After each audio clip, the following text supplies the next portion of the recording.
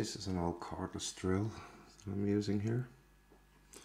The battery taken out, connected to the battery straight on at 12 volts.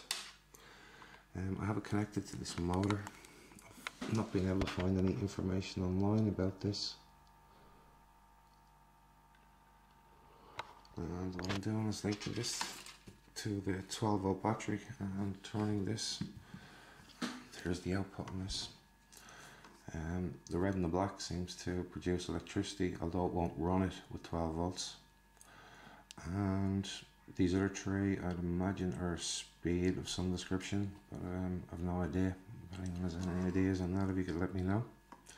I'm just going to link this up here and show you what I can get out of it.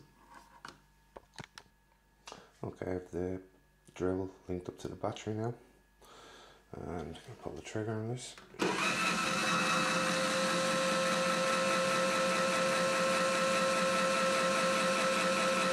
And there's the voltage coming out.